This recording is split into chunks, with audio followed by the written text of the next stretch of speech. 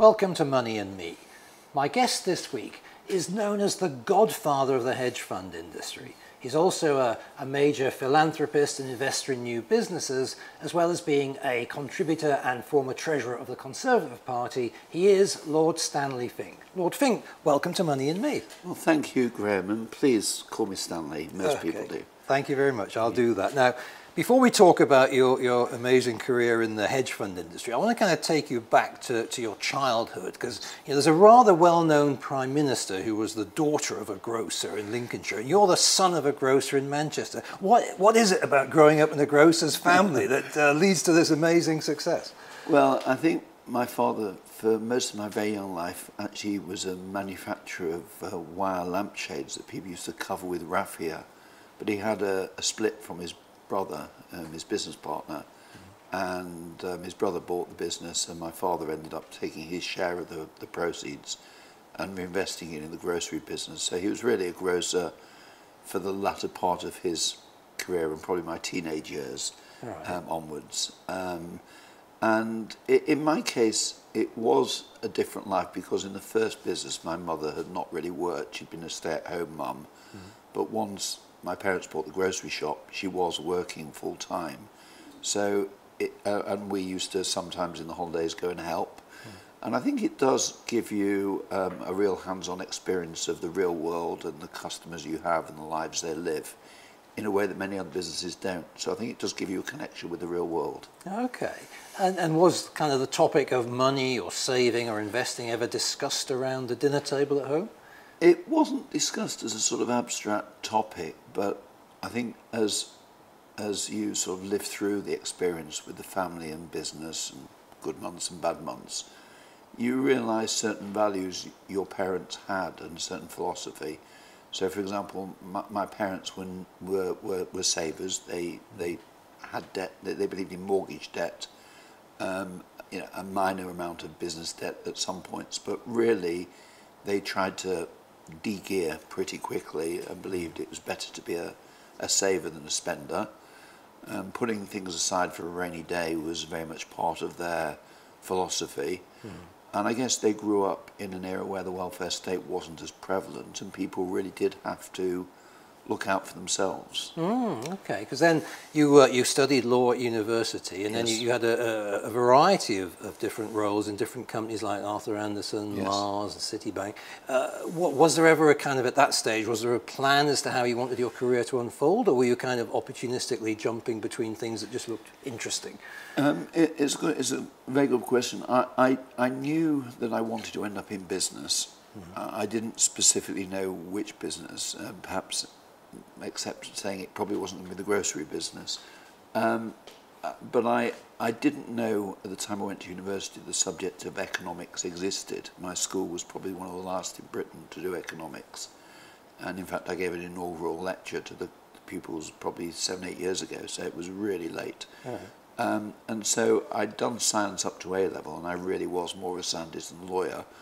But I thought a law degree gave me some skills I would need on my journey to become a rounded businessman. And frankly, despite not really enjoying my law degree, I do find it very useful both in many of the businesses I've been involved in, and also as a parliamentarian now, the amount of legislation one reads. I don't know how people without legal training understand what they're reading, actually. Okay, and I guess it was when you landed at Man Group that you started to get involved in the hedge fund business at a time when most people wouldn't have known what a hedge fund was. How did that all come about, and where did you take it? Again, it was serendipity. I joined Man having worked with them when they were a banking client of mine. I was at Citibank, and I really liked the firm. I spent an intensive period with them looking at how they would pass on the firm from the old generation to the younger generation by sort of effectively selling the business, but in effectively a leveraged buyout or buy-in, as it were. And I really got to know and like the managers. In order to prepare the credit, I really had to understand the business. And I think they were impressed with what they saw, and they offered me a job shortly after the exercise finished, even though the exercise never ultimately happened. But we did get credit approval from the bank. And I felt that it was a sort of business that was young and dynamic. At the time, most of its businesses were in the commodity business, and the agricultural commodities, coffee, cocoa, sugar, and indeed the commodity business still exists today, but as an independent company. And I joined in a main finance role. I was fortunate then to get involved in a couple of large transactions that helped grow the company, and then I became the CFO, finance director, and I helped float the company in 1994. And it was only after the IPO that I was asked to do a sideways move in effect and become the head of its rather small hedge fund business. Oh, right, because a lot of people, bandy this term around without really, I think, understanding it. Could you just, help me by defining what a hedge fund is and how it differs from a regular investment fund? Sure. My definition, it's been one that I've not really checked would be a universal one, but for me a hedge fund is a fund that is going to look for an absolute return, not a return relative to an index. It's a fund that can go short of markets as well as long. It can use leverage and derivatives in a way that many standard mutual funds can't. And it generally has management who are motivated through incentive fees so that they're aligned with their clients. Yeah. So those are the typical characteristics. But the range of instruments and strategies are just enormous.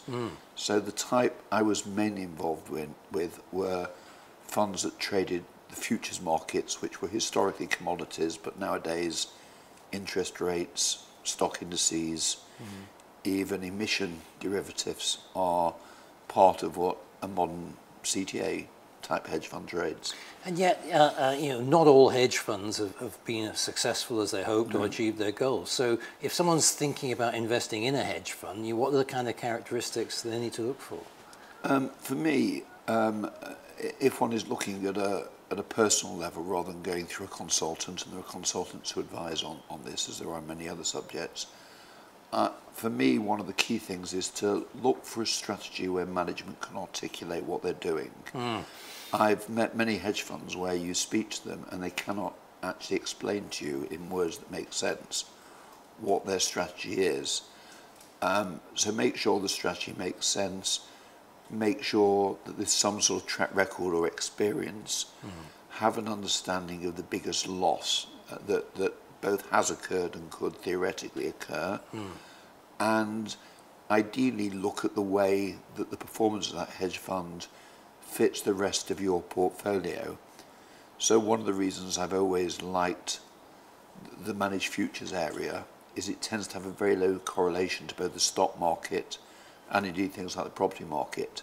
So it often does very well in bear markets because it can go short equally as well as it can go long of markets. And I guess a lot of people think we're heading for a fairly turbulent time in the market. So does that mean potentially for the right kind of hedge fund there's actually going to be some rich pickings perhaps in 2019? I think there will always be rich pickings for people of certain styles. If the markets really go into a sort of bear market, then CTAs, managers who follow trends like the one I work with, ISAM, would do very well in that sort of market. If the markets are more range bound, then it would be different strategies that would do well. But no, there will almost certainly be a hedge fund type that does well in virtually every market scenario. It's just making sure you're in the right type at the right time, or you're looking at one that over time makes good returns. And is that a case of almost the equivalent of stock picking, or can you kind of can you take a single diversified hedge fund where you could benefit from all of those strategies in a single entity? The only type of hedge fund that really can benefit in all market strategies are fund of funds or multi-strategy funds, and they do have issues because there can be two levels of fees, etc. Individual hedge funds tend to do well in most market conditions, but there's very few that can do well in all market conditions. Okay, but if we take some of the, that period when you were running Man Group, what would be the typical kind of annual returns that investors were experiencing? In our average Man Group, in our average retail product, particularly the ones focused around AHL, the main product, they would typically been earning 15 to 20% returns, with about a 15 to 20% annualized volatility. Right. Okay. So a sharp ratio of about 0.8 to 1 in terms of risk return. Okay, so we've got you in the situation now where you're achieving some great success. When we come back after the break, I want to talk to you about how you've effectively used that success to move into other areas of investment. For now, Lord Fink, thank you very much. Thank you. Join us again in just a few moments. Welcome back to Money and Me with my guest, Lord Stanley Fink. Before the break, we found out how he achieved amazing success in the world of hedge funds. Now let's look at where he's gone on to invest in new fields since then. So, Stanley, tell me about, once you've achieved that level of success, it's one thing to kind of make the money in business, but then it's a case of how do I transform that into long-term wealth? So what were the kind of processes you went through to move from that kind of high income phase into that investing for the long-term phase? It's a good question. I think my philosophy was very much driven by wanting to spend the balance of my life doing something really meaningful for society. I'm very fortunate. I've got 3 wonderful, well-adjusted children who all have good independent careers of their own. I was able to have a portfolio that I knew was pretty balanced and safe and conventional. But I wanted to invest in new business because it's business and new business that fascinates me, particularly businesses that can have a sort of social and utilitarian purpose, as well as making money, and making return, because by doing that you can recycle the capital. So I'm interested in a range of businesses which vary from some very sort of green businesses, renewable forestry, new forest capital, businesses that measure the impact of human activity on the planet. So I'm invested in a business called Ecometrica that really does that and helps companies measure the impact of their carbon footprint, etc. Right. I'm invested in a number of businesses that supply things that are really important, like Ethiopia, which is looking at new ways to build homes in more affordable, greener ways, and in businesses like British Pearl, which both help bring a new way for individuals to invest in the property market, get their foot in the property market, without the having either the sum of money or the time to manage their property investments personally in the way that a buy-to-let landlord would have done. So it's really finding that balance. And I guess, although obviously you're looking for some kind of social angle there, at the end of the day, it's still an investment decision, and you come very much from a finance and investment background. So how do you go about assessing the propositions that are put in front of you and deciding which are the ones you are actually going to go for? It's a very good question. We have, after realising 1 or 2 investments, I did share some of my wealth around the family, and I'm fortunate in that my oldest son, and more recently my youngest son, work in the financial world as well. And it was actually my oldest son Alex's idea to have a family investment club, where we literally looked at investments together and made decisions together where we would invest. And while there'll be some investments that perhaps I'll do that they won't, because my pockets are deeper and perhaps my risk tolerance is higher, it's a really fascinating process to hear from them the sort of businesses they want to invest in and see the way they operate, because you get to see your children as grown-up businessmen in their own right, whereas actually most of the other way you interact with your children, you end up seeing them like children, even though they're, in my case, in their 20s and 30s. Right. So it's been a really nice experience, both from a social interaction point of view, as well as helping us get enthusiastic together about businesses. Okay. Now, I think people always tend to be very, very quick to tell others about the successful investments, but I'd imagine not everything has gone according to plan. Have there been one or two of these that just didn't work out? Absolutely. As I once said to my wife, when 2 or 3 of the early investments we made didn't go well, I said to her, lemons sadly ripen faster than plums. Unfortunately, that was true. We did have a couple of plums ripen. But no, I mean, we've had a number of investments that didn't work out for a variety of reasons, either over-optimism by the management or a factor we'd ignored, a competitive factor or a critical mass issue. And the important thing there is to recognise failure early, to have an open and frank dialogue with management, and to decide in advance what your risk tolerance is. I think that the biggest mistakes I've made with hindsight is continuing to fund investments, hoping they'll turn around with a bit more money. And I think having the discipline to, while showing support to the investments you make, and I've never been somebody who cuts and runs at the first sign of adversity, while being properly supportive and explain to the investments what your criteria would be to reinvest, and to try and help them through their difficult times, because all businesses have some difficult times. It's having the discipline at a certain point to say, enough is enough. And the areas where I kicked myself are the areas where I carried on too long. And there are probably 1 or 2 of those, and they are things, I think, probably of all the things in our marriage, my wife berates me about the most. Okay, but if we talk about one of the success stories, which is British Pearl, I guess we've got a whole generation now that feels like they're struggling to get on the property ladder. Yes. But I suppose that this sort of platform offers them a way of getting into the property investing world without necessarily having to afford an entire property themselves. It does. British Pearl is a really good way for people to take an exposure to property that's appropriate for their overall portfolio.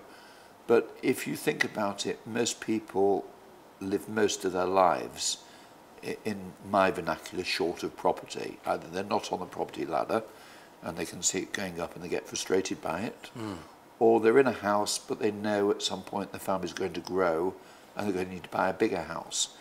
And the problem is, having been in both positions, in a rising market, it's very painful that as you make savings, the property you might want to buy goes up more.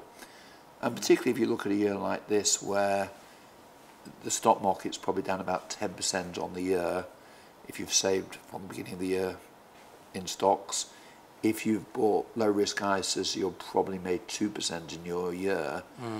There is the chance, for example, in buy-to-let property, to make, in British Pearl today, you can make over 4% tax-free in an ISA in a loan product through them. And the equity, the properties are only put on the platform when they're pre-let. So there's probably been an 8 to 10% return in terms of income and capital gain in properties where British Pearl, where you invest in the equity of British Pearl properties. And that's all secured by a property, so it's not debt that could go, in theory, it could in theory go to zero, but it would have to mean properties worthless. So it's relatively safe as an investment strategy. Okay. So I think, somebody smarter than me once said, it ain't what you make that matters, it's what you keep. And that brings us on to a sort of 3-letter swear word spelled TAX. Yes. Now, there have been a lot of changes, many of them introduced by your party with Mr. Osborne, things like Section 24, that have really kind of impacted people in recent years. Even, in fact, I think the House of Lords recently saying that perhaps the powers of HMRC have gone too far. I mean, what's your view on where things have been going with the government and its general approach to tax planning and tax avoidance in recent years? Yes, I think some of the changes to root out some of the most artificial avoidance by changing legislation is sensible. But I think that we should be very clear as a society to separate tax evasion, which is absolutely illegal, from tax avoidance, which has sort of become a dirty word, and perhaps it's fair when there are schemes that are particularly artificial, but actually it's one of those difficult subjective words, because most people who write a will or do estate planning, you could argue that's tax avoidance. You could even argue that buying your whiskey as you cross over an airport duty free is tax avoidance, because all things being equal, it would be easy to pick up your whiskey from your local supermarket and pay tax on it. So I think one's got to be very careful. My personal view is, if people think things are wrong, they should change the law and try and not do it retrospectively. And that's very much how I was brought up. I think some of the problems the House of Lords was talking about in the balance is probably to do with the merger between the Inland Revenue and Her Majesty's Customs and Excise, because the Customs and Excise have always had wider powers and probably been more aggressive historically. I think it's the combination of those two that has led to the specific situation that I think was spoken about. But that's something that, in political terms, is well above my pay grade to comment about. But I've had most of my dealings over the years with the Inland Revenue, and most of the time they've been very fair to deal with. Okay, so as we come to the end of our time together, what would you say, from your experience of a lifetime in the kind of financial and investment industry, what would be the kind of golden nuggets you'd want to pass on to people that you've learned in your career? I think in terms of investment, I'd say diversify.